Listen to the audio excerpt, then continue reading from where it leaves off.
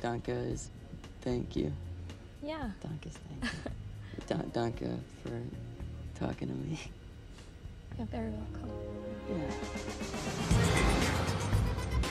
We're down to the minute here, Mike. We have to get to Hamburg and back in 2 hours.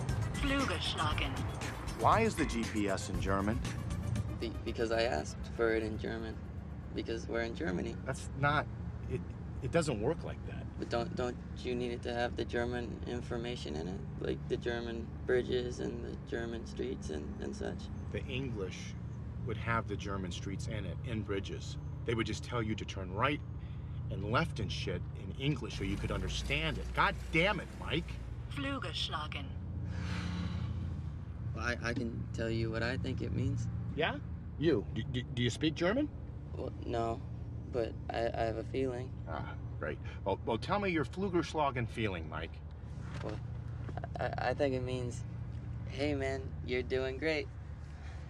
Flugerschlaggen. Yeah, it's like, slow down and enjoy the moment, because everything's gonna be okay. Sounds good. Well, we have to be to Hamburg and back by 2 o'clock, so I can't Flugerschlaggen right now. Why Hamburg? Helen Harmon. If I can talk her off her hard lease numbers, we can drop our margin in the deal and beat Chuck. She knows her stuff. Flugerschlaggen. What the fuck does that mean? Sea pancake? I don't know. You know what? Let's just get on the Autobahn.